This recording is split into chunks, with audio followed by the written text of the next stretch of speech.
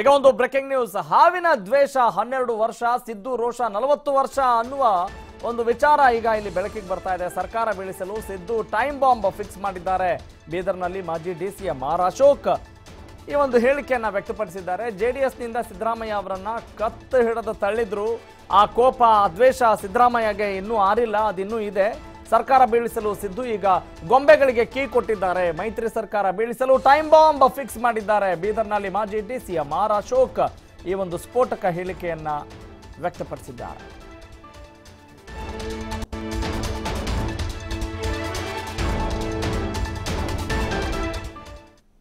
ಸಿದ್ದರಾಮಯ್ಯ ಒಂದು ರೀತಿ ಹಾವಿನ ದ್ವೇಷ 12 ವರ್ಷ ಅನ್ನಂಗೆ ಸಿದ್ದರಾಮಯ್ಯನವ್ರದ್ದು ದ್ವೇಷ ಇದೆ ದೇವೇಗೌಡರ ಮೇಲೆ.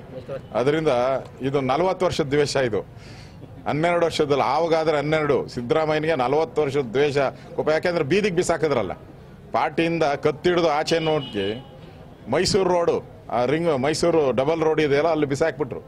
ಆ ಕೋಪ ಇದೆಯಲ್ಲ, ಆ ದ್ವೇಷ, ಹಾವಿನ ದ್ವೇಷವನ್ನ ಸಿದ್ದರಾಮಯ್ಯನವರು ತೀರ್ಸ್ಕೊಂತಾರೆ.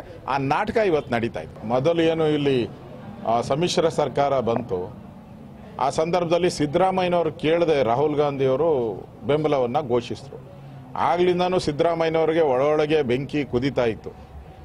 ಸಿದ್ದರಾಮಯ್ಯ ಒಂದು ರೀತಿ ಹಾವಿನ ದ್ವೇಷ 12 ವರ್ಷ ಅನ್ನಂಗೆ ಸಿದ್ದರಾಮಯ್ಯನವ್ರದ್ದು ದ್ವೇಷ ಇದೆ. ಬನ್ನಿ ಬಗ್ಗೆ ಮತ್ತಷ್ಟು ಮಾಹಿತಿ ನೀಡ್ತಾರೆ ನಮ್ಮ ಬೀದರ್ ಪ್ರತಿನಿಧಿ ವಿಶ್ವಕುಮಾರ್. ಈಗ ಸಿದ್ದು ಸಿಎಂ ಹೇಳಿಕೆ ಅವರ ಬೆಂಬಲಿಗರೆಲ್ಲರೂ ಕೂಡ ಅಭಿಮಾನದಿಂದ ಹೇಳ್ತಿದ್ದಾರೆ.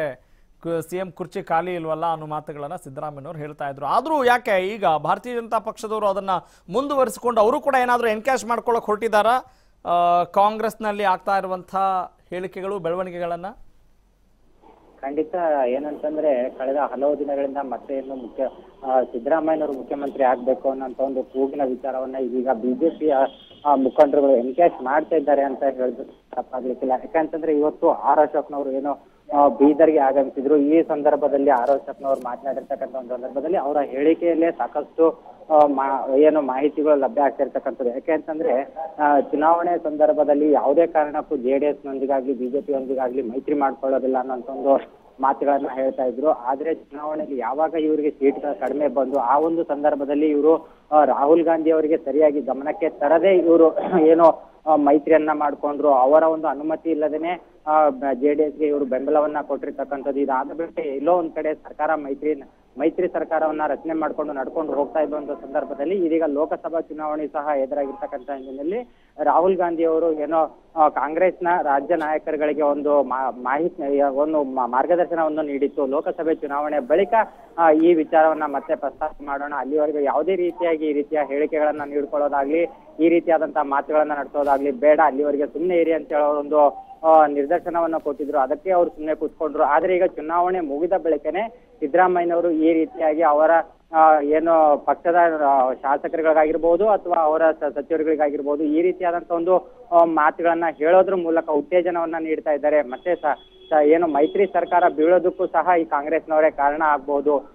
ಒಂದು ಕಡೆ ಬಿಜೆಪಿ ಯಾವುದೇ ಕಾರಣಕ್ಕೂ ಏನೋ ಅವರಿಗೆ ಸರ್ಕಾರವನ್ನ ಬೀಳ್ಸುವಂತ ಒಂದು ಕೆಲಸವನ್ನ ಮಾಡಲ್ಲ. ಚುನಾವಣೆ ಹಿಂದೆ ಈ ಮಾತುಗಳನ್ನ ಹೇಳ್ಬೇಕಾಗಿತ್ತು ಅನ್ನುವಂತ ಒಂದು ಮಾತುಗಳನ್ನ ಇಲ್ಲಿ ಎನ್ಕ್ಯಾಶ್ ಮಾಡಿದ್ದಾರೆ. Got it. Thank you Vishwakumar, ಧನ್ಯವಾದ ತಮ್ಮೆಲ್ಲ ಮಾಹಿತಿಗಾಗಿ.